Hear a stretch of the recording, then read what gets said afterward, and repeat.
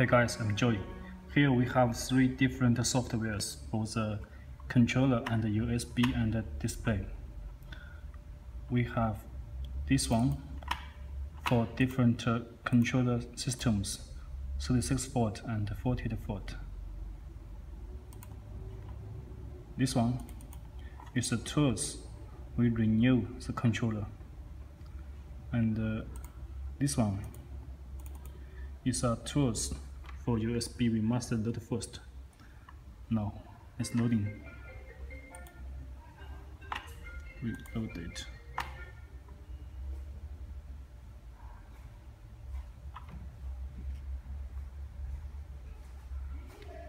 Okay, it's done. So second step is with these tools.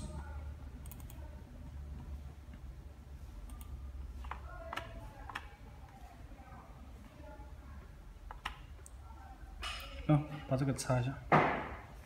Now we need to connect the USB to computer with the bike.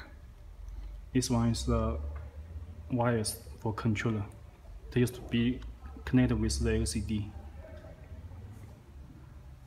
And we change the dates here.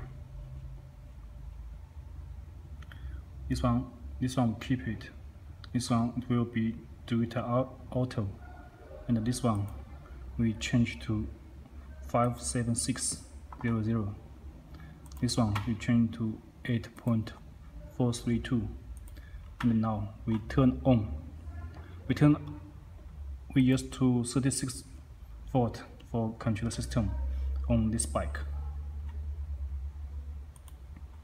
And we push here, load it, and we turn on the key.